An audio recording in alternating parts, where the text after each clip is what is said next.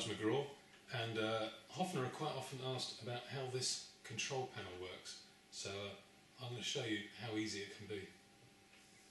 Okay, the Hofner Control Panel has got two volume controls, and this one, furthest from the bass, controls the bass, and this one controls the treble.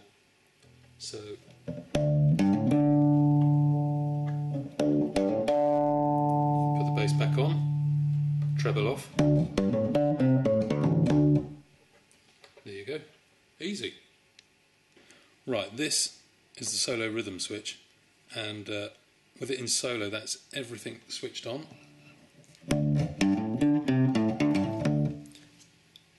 And if you put it into rhythm, it backs off the treble pickup, so it's slightly quieter.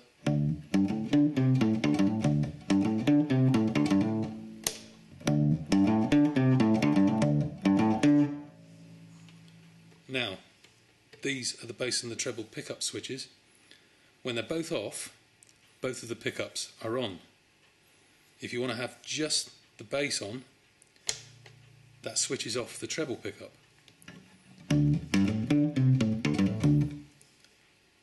You switch the treble pickup on, like that, it switches off the bass pickup. And if you switch them both on, they're both off. You sort of on is off and off is on, but they do that, don't they?